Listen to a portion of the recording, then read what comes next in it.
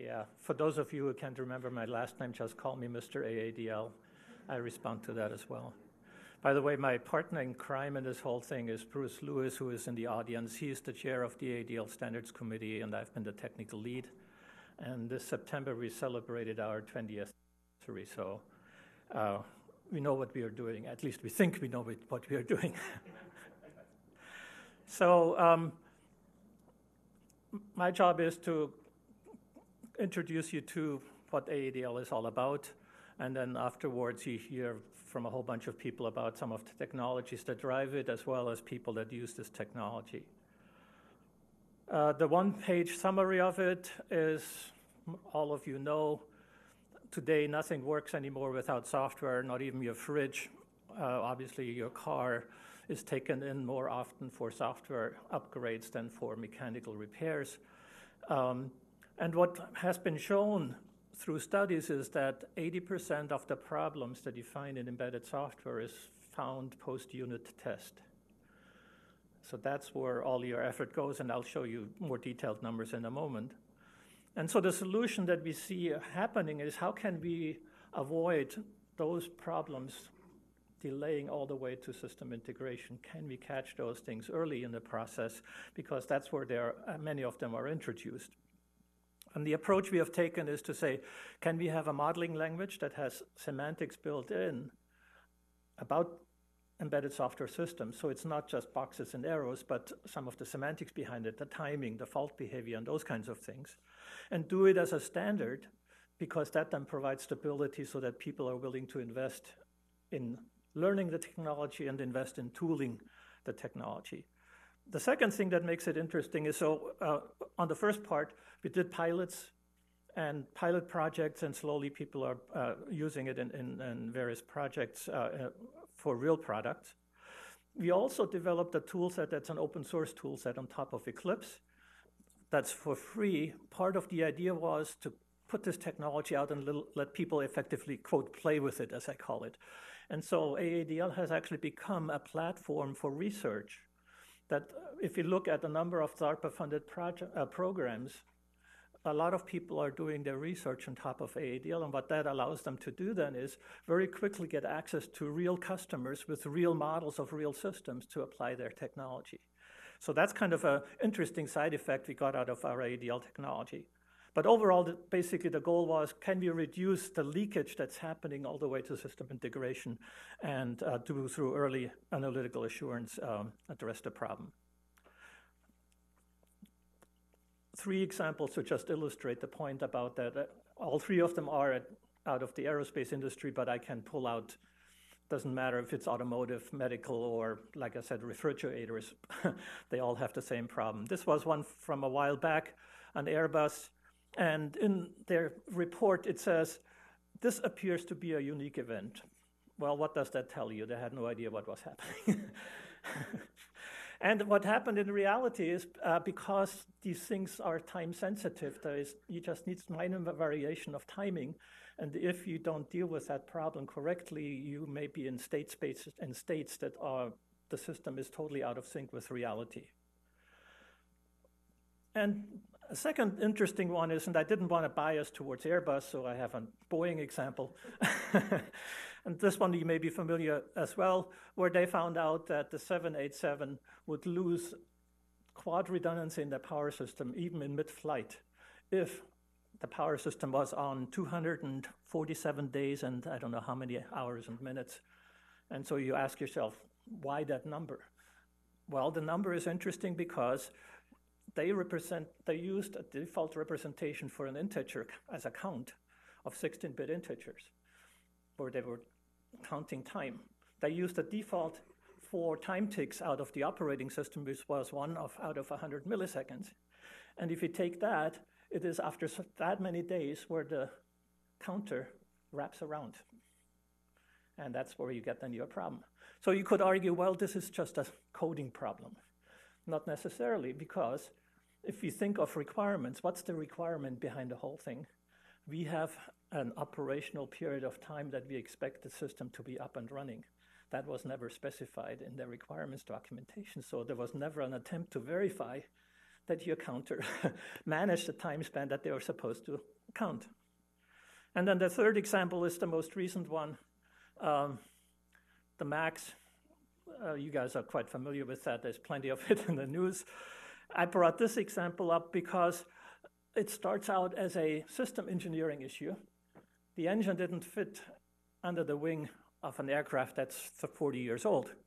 So they then started kludging around and came up with a software solution. In the software system, they made their typical errors. But the point that I'm trying to make here, it's not just the software side that had problems, but also their safety risk assessment process. It's a very human-intensive process if you follow it today. They made some engineering decisions late in the process, never revisited that. And you also have the situation where they offered airlines to buy the product with one sensor active or two sensors active, but would they be able to tell you that for the $100,000, how much risk reduction are you buying yourself? Okay, so just to see if we can help in that arena, I recently actually created an AADL model, and I'm able to now generate risk numbers for the various scenarios, like, for example, not informing the pilot about MCAS, or later on when the memo came out, how much risk was really reduced, because they still didn't tell them that the discrepancy detector didn't work. And so I actually have a set of models that allow you to illustrate for every single engineering and management decision what the underlying risk is behind the whole thing. And that's what model-based engineering is all about, is that throughout your whole process, you can play those games, what I call games.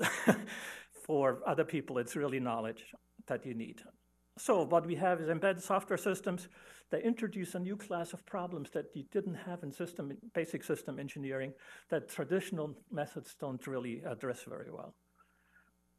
Well, what do we have? Again, from real data, 70% of the problems are introduced during requirements and architectural design, and only 3.5% are caught in that phase.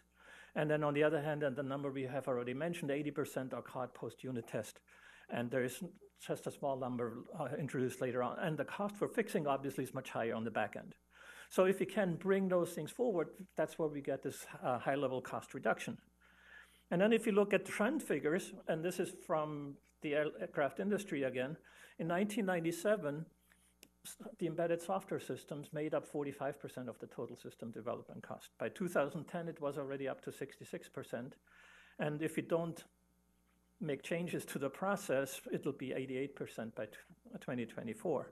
And so given today, we're spending 50% of our total system development cost on post-unit test rework, okay? So great opportunity to improve the process. Okay, from a technical side, typical picture for system engineers, control engineers, you have a system under control and a control system, and there's various mistakes that you can make. Operator errors, forgetting system hazards, physical plant characteristics. And one example on that is the London Underground had an automated system for closing doors, and the driver was closing the door in the winter. One of the doors didn't close all the way, so he stepped out from the outside, closed the door, and the train took off without him because they didn't have programmed in a special fault situation. So they can make, on the system engineering side, we can make mistakes. But as we add software, there's plenty more spaces where we can do it. Your control system algorithms get translated into software. This is where the Ariane, or the counter example that I gave you, the size, measurement units, those kinds of things. The application software now runs concurrently, so you can have concurrency errors. And one example of it is actually iTunes, which crashed after dual-core processors came out, because it internally had two concurrent tasks on a single processor. They always were executed sequentially. And now all of a sudden you move to dual core, things run in parallel. How many pieces of software do you have that potentially can run concurrently and you don't manage that concurrency?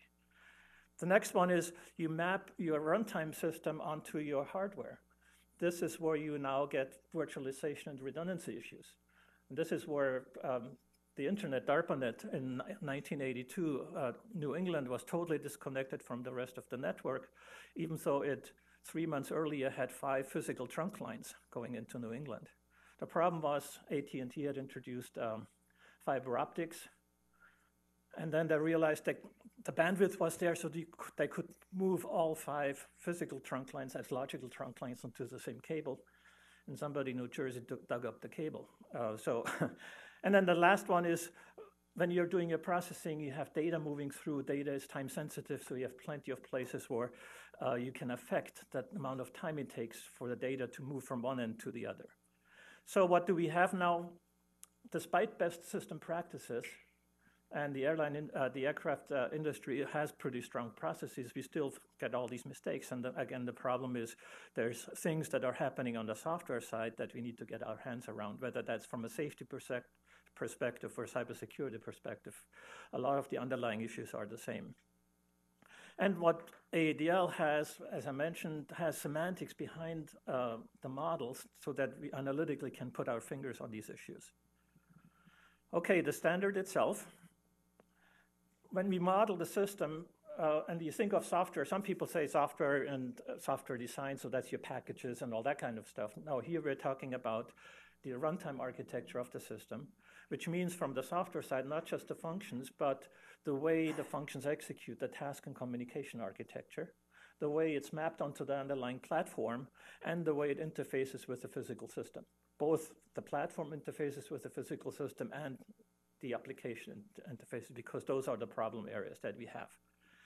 And so the SAE standard addresses that area, and it's set up to be able to use AADL not by just a single engineer, but collaboratively across teams. We have support for that in there as well. There is an industry initiative that ran from 2007 through 2014-15 called SAVI, System Architecture Virtual Integration.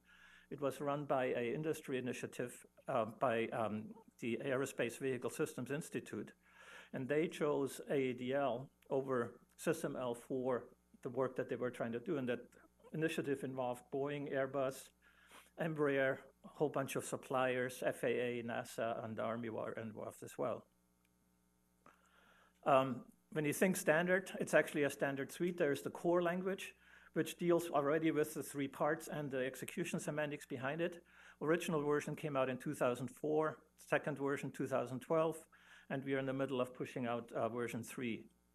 It's a strongly typed language. For those of you who may remember ADA, there's a close relationship to that and the benefits of strong typing. It's a language that has both textual and graphical notation. And it has semantics built in regarding the execution, as I mentioned, including notions of threads, of sampling and queuing and all that good stuff. For version 3, what we are doing is just strengthening in the areas where we got feedback from customers where they want improvement, primarily on managing configurations and things like that. And we are also unifying the type system. Regarding the extension parts, there's a bunch of them that are already standardized and some of them in progress. We have one that deals with fault modeling. We have had 2 versions out on that, and that is being used quite heavily. There's an annex regarding ARINC 653. We are keeping up with their new releases of the standard and show people how you can support that kind of work. And in several other ones as well, like, for example, how do you interface with data modeling, where your data model may be in a representation, whether it's UML or whatever other data modeling, ASN.1, for example. So AADL itself, as a standard, was funded largely by Amerdec, and that's my connection to Bruce Lewis. And we have been going on since September 1999 was our first meeting. We very quickly, as we had the standard out, we're doing various pilot projects.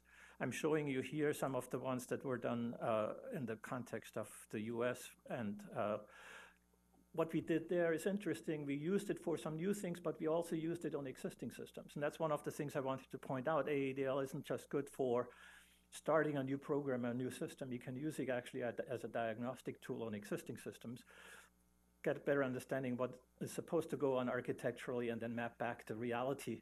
And then you can see where there are just some discrepancy on that front. SAVI I already mentioned, and we had lots of interaction with them and feedback from them. Later on, we then got involved with Alex, and those guys, similar kind of thing happening, and that's feeding into future vertical lift. We also have had activities in Europe. The European Space Agency and Airbus and their consorts came to the committee in 2002, and the European Space Agency then had a major project started in 2004, 15 million euros funded by the EC with 27 partners, where they used AADL to model and analyze 2 satellite reference architectures to verify them before you instantiate them and then later on actually create instances. And the last point I wanted to make on this slide is that we always interacted with other standards committees. I already mentioned 653. We interacted with OMG when they wanted to do MARTE for embedded systems, and we are working with like the S18 group on the safety side of things, and then interacting with other groups, like for example, in the medical device arena. That's where John Hadcliffe, one of the speakers later today, is our main actor on that front. When you do AADL, you have a model, and what you have then is either semantics already built in or through additional information annotated. From that, we then generate the analytical models and then run the various analysis. So the nice side effect of it is if you make a change, say, for example, the encoding scheme, it automatically, as we regenerate these analytical models, those changes are reflected, and you can then find out what all the side effects are. Quick slide on the intricacies of how to deal with the problem space. I mentioned already this latency example. Some people did a study to show how when you change the scheduling algorithm, how that affects the stability of the control algorithms. And well, the list is actually much longer. So here are various contributors to your latency. Decisions that you make in the architecture. Do you ever think about the side effect of that on the stability of the control algorithm that runs with you? Those are the kinds of things that we actually can, through our analysis tools, determine whether that's the case or not. And you see the list is pretty long here. And then can you tell me what the latency is in a system like this? Okay, last, I'm getting to the end here, and I have the watchdog looking over my shoulder. The one focus was on engineering, designing and analyzing. On the design part, given our model, we can also generate implementations in here for it. But what people are interested in is the qualification and assurance. This is how I got involved with Alex. He and his boss came to us and said, you know, how do you go about qualifying aircraft? And because they had a hard time putting the signatures on, it was Dr. Lewis, who at that time was the head of the Aviation Engineering Directorate. And so what we then said is, well, assurance, what does it mean? Sufficient evidence that the system implementation meets its requirements.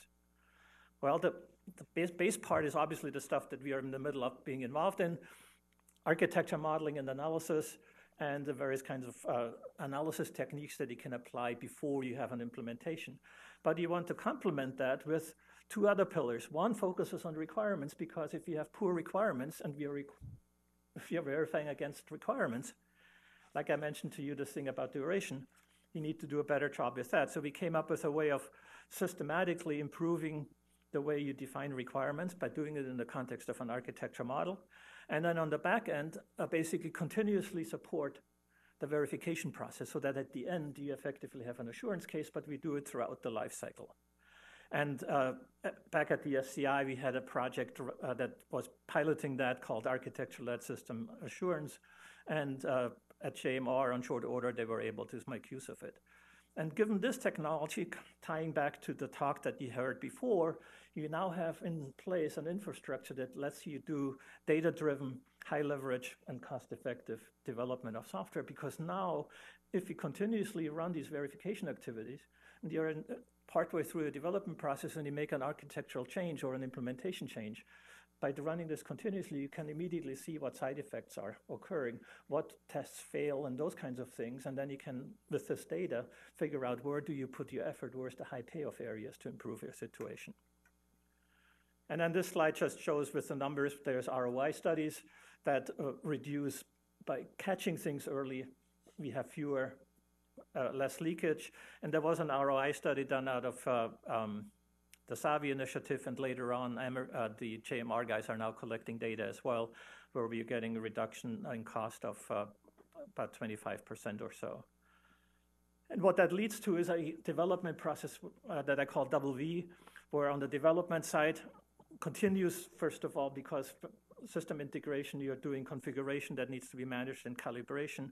On the other hand, we pulled the assurance part early into the process because we're validating requirements, architecture models, and those kinds of things as well. And we can do that at each layer in a DevOps type of situation by constantly rerunning those and iteratively refining the process. So in closing, standard slide address what you stated up front. The 70% AADL is a basis for the technology, and we've had a number of pilot projects, big ones, industry-wide ones, as well as smaller ones that have shown that this is actually an interesting technology that's worthwhile taking a look at and investing in. Okay. Thank you, Peter. You're welcome.